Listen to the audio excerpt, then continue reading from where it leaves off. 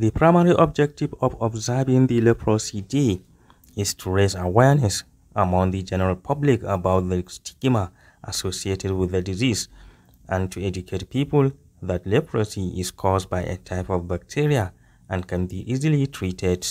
During the commemoration of the World Leprosy Day 2024 in Kano at Yadakunya Leprosy Hospital, Kano State Commissioner for Health Dr. Abubakar Labaran said the state government has made efforts to cut the transmission and eliminate the condition as well as reduce their burden and socio-economic in addition to health promotion and rehabilitation of affected persons. One is for us to provide the state with a place like this where it's isolated and the patient suspected will come.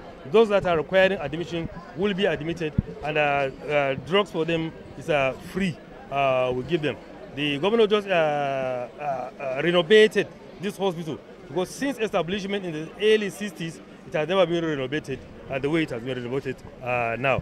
The second thing is the state government has provided potable water supply adequate to these patients because they require water for their personal hygiene. What my call to the public, one is to look for the signs that we have mentioned.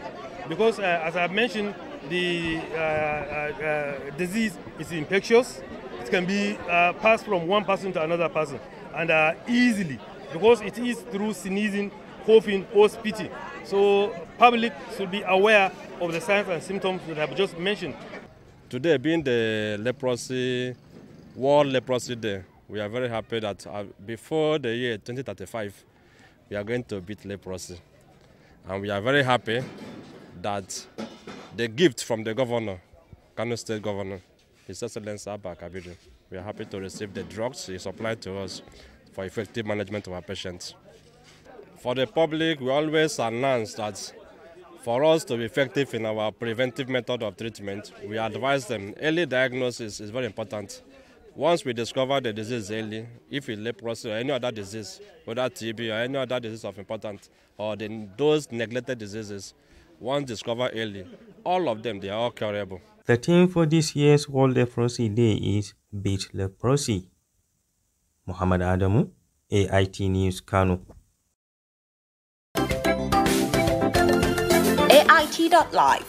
On air, online, online.